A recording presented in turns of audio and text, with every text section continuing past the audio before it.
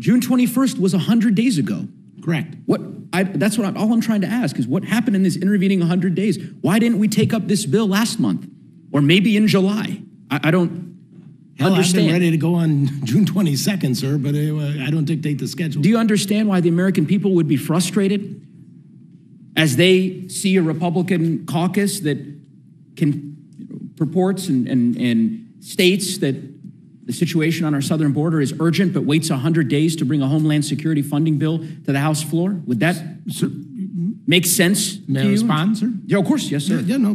Because I think the American people are completely frustrated because, if you look at it, I remember, I think it was my dear friend Mario Diaz-Balart, who had presidents of the countries he's talked about before, who came here in 14 and 15, who said, we want our children. We want them to stay home. We wish the president at that time, President Obama, would say, you're not welcome here.